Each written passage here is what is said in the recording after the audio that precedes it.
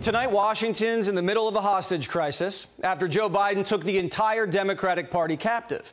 This morning, he sent a ransom note, a letter, with a list of demands telling the Democrats he's firmly committed to staying in this race, whether they like it or not. Stick with me and no one gets hurt. While Democrats are looking around saying, if we stick with you, we all get hurt. If they lose, they're going to lose with him, not with anybody else. It wouldn't be fair to the Democrats who have already voted, Joe says, as if the party cares about voter integrity. Like all hostage negotiations, you bring a family member in to talk the hostage taker down. This morning, Morning Joe tried to talk to the president into releasing the hostages and resigning. It didn't go well. I am not going anywhere. I wouldn't be running if I didn't absolutely believe that I am the best candidate to beat Donald Trump in 2024. I'm here for two reasons, pal. One, to rebuild the economy for hardworking middle-class people, give everybody a shot, just a straight shot. Everybody gets a fair chance, number one. Number two, remember all this talk about how I don't have the black support? Come on, give me a break. Come with me. Watch. I'm getting so frustrated by the elites. Now, I'm not talking about you guys, but about the elites in the party who they know so much more. But if any of these guys don't think I should run against me, go ahead, announce for president. Challenge me at the convention. Biden's bunkered up with Hunter holding the party hostage, screaming at Morning Joe about the elites, the very people who put Joe in the White House and have been covering for him. Biden would still be a Delaware senator if it wasn't for the CIA, Obama donors, FBI, and the media who parachuted him into the presidency during COVID and hid his condition. Biden wanted to be Abe Lincoln so badly, he got himself into a civil war. Like a bunch of Arab Spring breakers, Democrats are gnashing their teeth at the gates of the White House, demanding Joe come out with his hands up.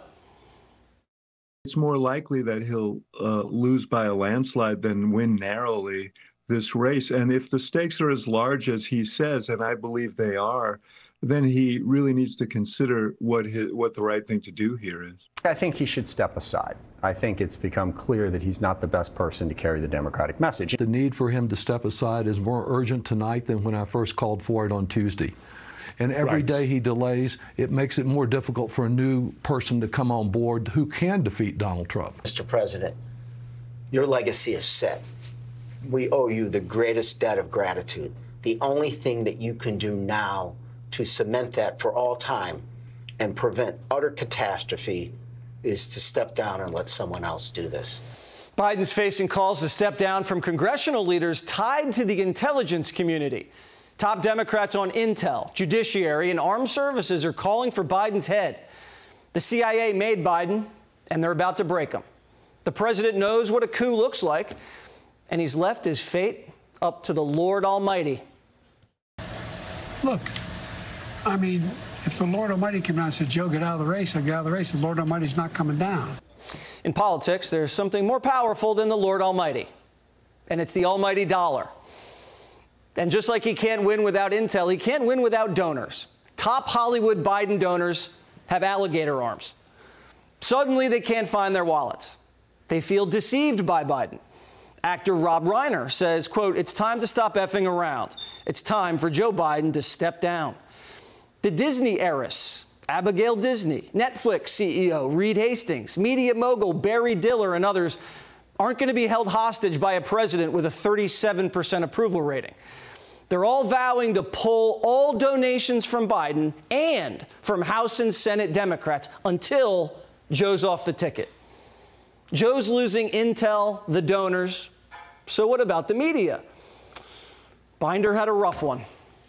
Hold on a second. There's no reason to go back and forth and be in this aggressive way. Miffed around here about how information's been shared with the press corps about him. What do you missed about? What do you missed about? Everything he just asked about. And then every time I come back and I answer the question that you guys asked. Correctly, you didn't have to come back and clean up. I never answered the question incorrectly. That is not true. I was asked about a medical exam. I was asked about a physical. That was in the line of question that I answered. And I said, no, he did not have a medical exam, and I still stand by that. Matter of fact, the president still stands by that. He had a verbal check-in. That is something that the president has a couple times a week. A couple times a week. Don't buy for a second that the media is upset that they've been misled by Biden's condition. They've been in on the cover-up. They see what you and I do. They've never raised his age before. You've seen Biden hold his note cards at press conferences where he gets the questions ahead of time. We've seen that. CNN's top doctor, Sanjay Gupta, has been saying for years Biden seems fit, no need to take a cognitive test. Suddenly, now he wants a test.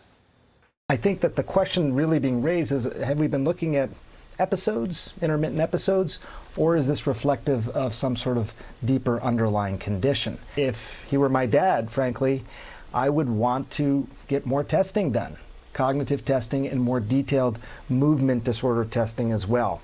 This morning, the media said, Mr. President, everything will be okay. Just come out, take a cognitive test. Once we get the results, we can all go home safely like nothing happened. Have you been tested for any age-related illnesses, pre-Parkinson's, or anything like that that might explain sort of having a night like that where you couldn't finish sentences? Look, I had a bad night, but the fact of the matter is, look at what I'm doing. I mean, let me put it this way.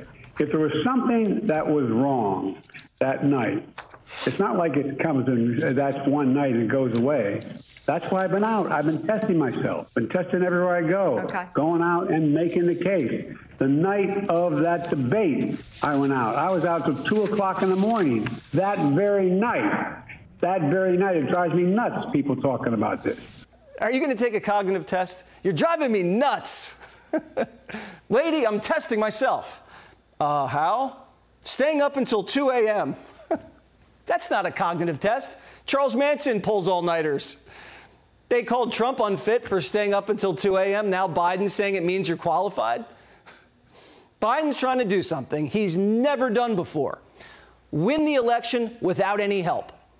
The New York Times says having the media and the intelligentsia turn fully against you is more devastating for a Democratic president because the Democrats generally see themselves as the party that trusts the mainstream press and academic expertise and respectable opinion.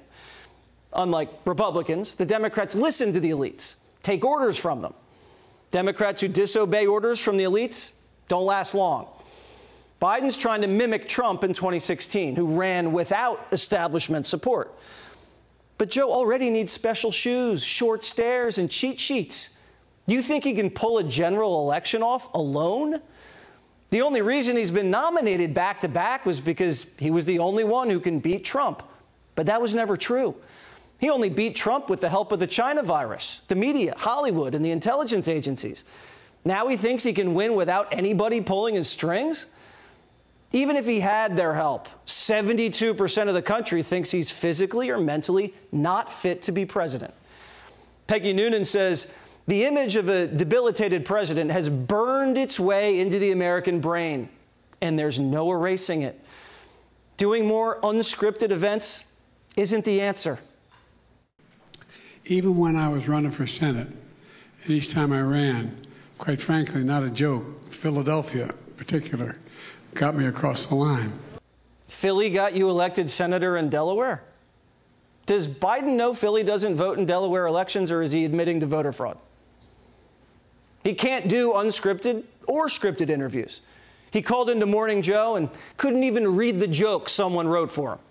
He hasn't done a damn thing since the debate. He's been riding around in a golf cart for 10 days or down in Mar-a-Lago talking with his wealthy friends. Biden's so bad that he gets a script and the media gets a script. A Philly radio host admitted the White House sent her a list of questions to ask the president.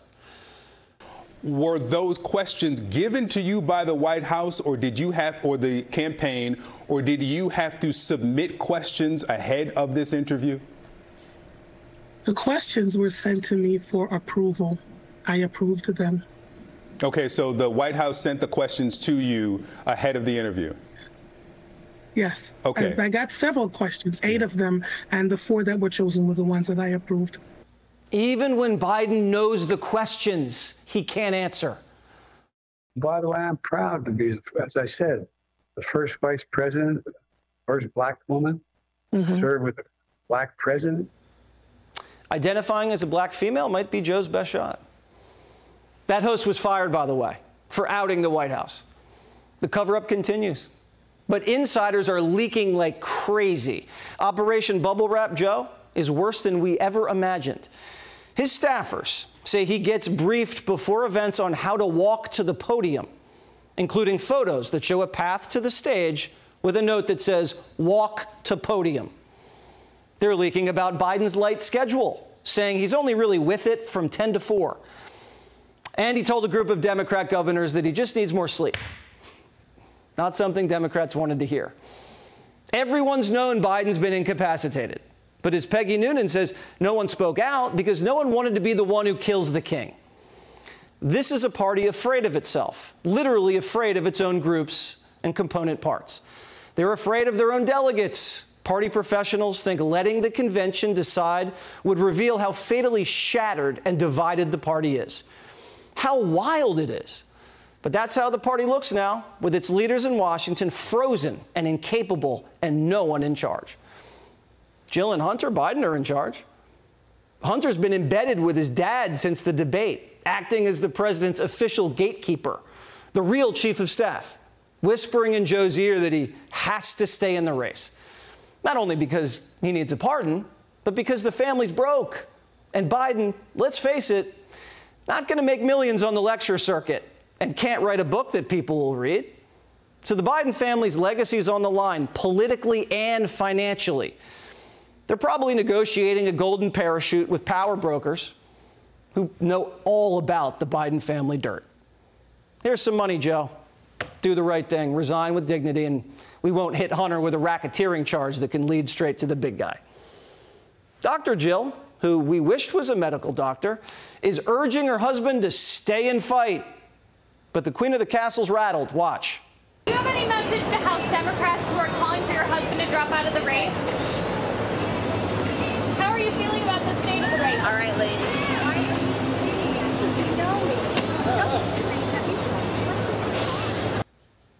We're dealing with a dysfunctional family that's always put themselves above the country. It's why they sold America out to the Chinese for millions. And now Biden's caught in a Chinese finger trap. The more he pulls, the tighter the elites are going to squeeze him. The final humiliation comes Thursday in front of the world, where after meeting in Washington with our NATO allies, the president is planning a solo news conference without a teleprompter, hopefully without scripted questions, in one of his last chances to negotiate the release of the Democrat Party hostages. Just like Carter, it's another hostage crisis that ends in a landslide. Click here to subscribe to the Fox News YouTube page to catch our hottest interviews and most compelling analysis. You won't get it anywhere else.